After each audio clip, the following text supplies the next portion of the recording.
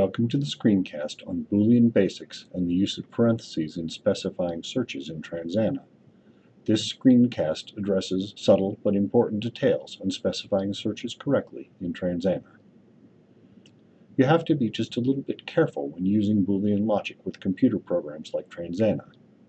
You need to really understand what the terms mean and how the operators work. Otherwise, you're at risk for misinterpreting your search results. Let me describe exactly how Transana searches work. I've created three keywords, A, B, and C.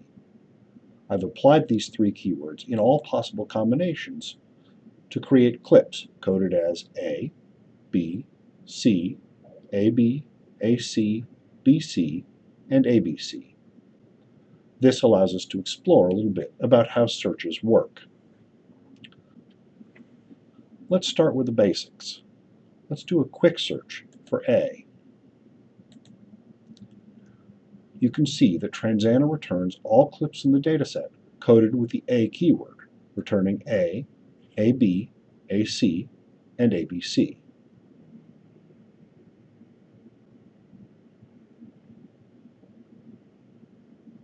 Now let's search for A and B.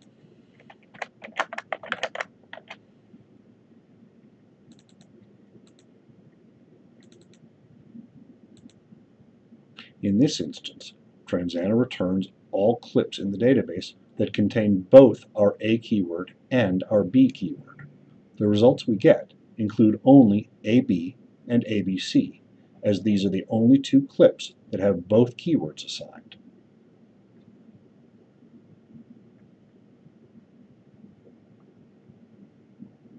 Now let's search for A or B.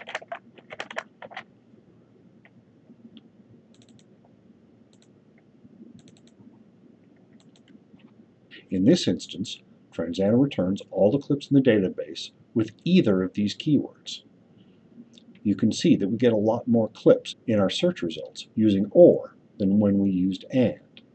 Boolean aficionados will also note that Transana uses an inclusive OR rather than an exclusive OR in its search interface. Now let's do a series of slightly more complicated searches, each of them nearly identical. Let's start with open parenthesis A or B, close parenthesis, and C.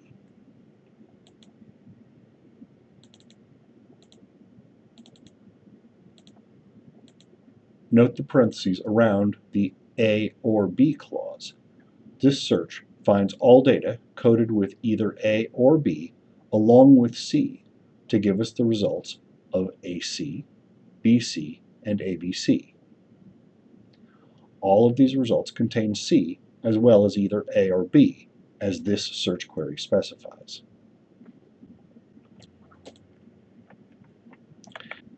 Now let's run A or open parenthesis B and C, close parenthesis.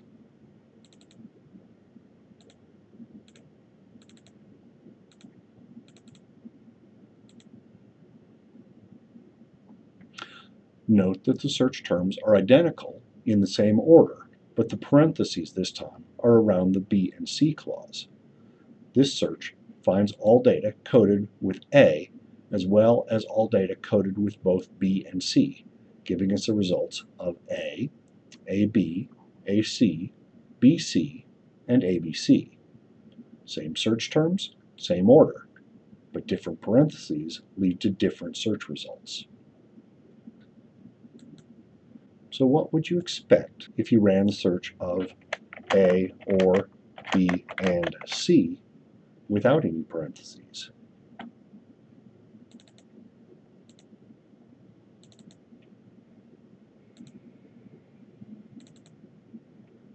Same search terms in the same order, but this time we don't have any parentheses.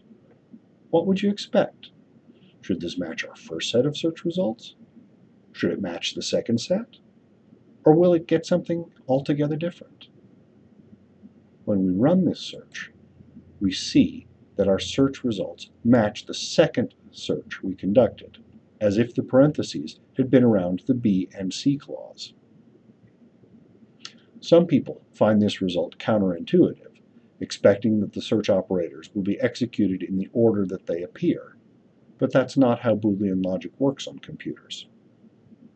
See, Boolean operators have an order of operations, just like basic math operators do. The AND operator takes precedence over the OR operator in the absence of parentheses, but parentheses take precedence over the normal order of operations. As a result, I want to make 2 points about doing searches. First, don't rush your searches. Take a moment to think through your search specifications carefully. You don't need to be afraid of searches, but if Boolean logic is not your strength, it might be a good idea to ask a friend or colleague to help you when doing searches.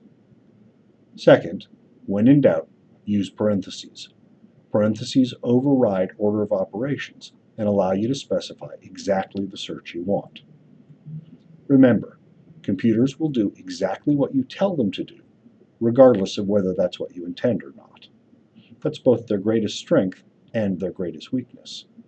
Searches are very powerful, and as long as you're thoughtful when doing searches and use parentheses, searches can help you gain valuable insight into your data.